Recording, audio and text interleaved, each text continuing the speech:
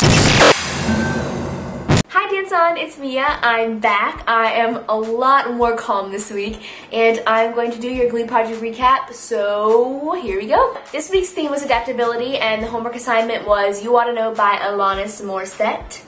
Did I say that right?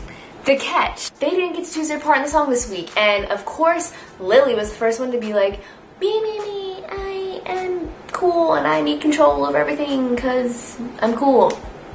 The guest this week is Kevin McHale. He plays Artie on Glee, and I absolutely love him. He is the most adorable thing. What another catch. When Kevin gets there, they decide to tell all of them that they each have to sing the song. Ouch. Aylin wins, and I actually have to give it to her. She was pretty good, so I was pretty happy with Kevin's choice. After the homework assignment, they find out that the song for the week, or the music video for the week, is There's Another Catch. They actually don't find out the song until they get into the studio with Nikki, and then they don't learn I need to do jaw exercises. And they won't learn the choreography until they're on set with Zach and Eric. That's pretty scary. Now that's adaptability. So finally they are in the studio and they find out that the song for the week is going to be Price Tag by Jessie J.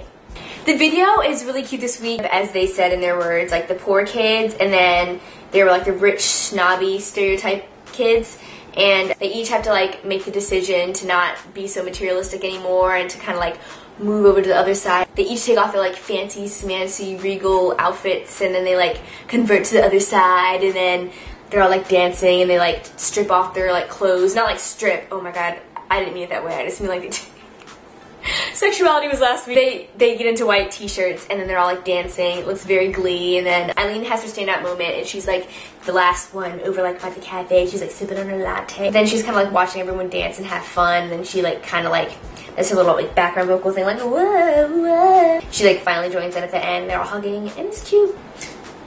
What's that? Another catch!